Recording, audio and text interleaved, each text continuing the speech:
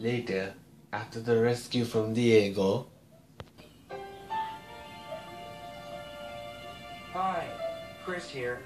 Sometimes teams just don't get along. That's why Gaming Dawn and I decided to kick things up a notch with trust by producing their trust.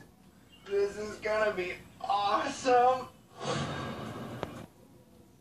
So, the last team challenge exploded a few hero issues, and we're sensing something a little flunky floating in the villain's corner too. So, today's challenge exposes all about trust.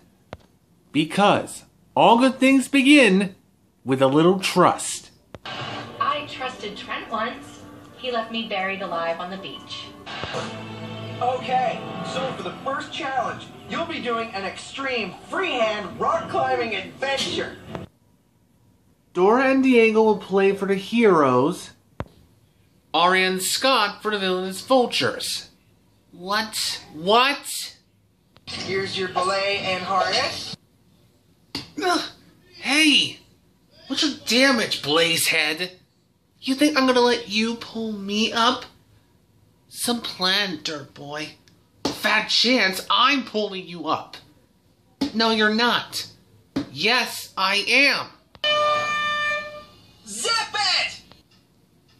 Now, as we were saying, one community member pulls the slippery rope while their partner climbs. If the climber falls, the belay will stop them from crashing. The catch? Both the side and the base of the mountain are rigged with a few minor distractions like rusty nails, slippery oil slicks, mild explosives, and a few other surprises. Wicked!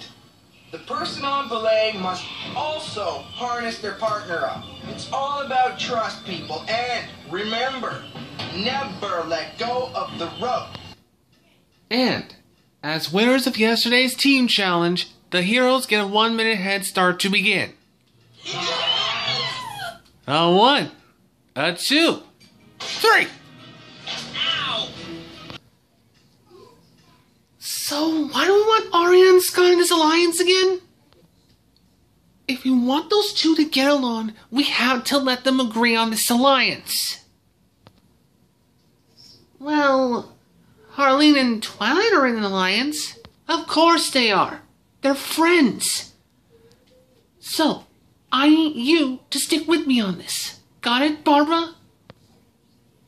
I don't think I'm following you on this, Adagio. Ugh. You take Aria, I take Scott. Remember? Well, that makes more sense. Let's do it.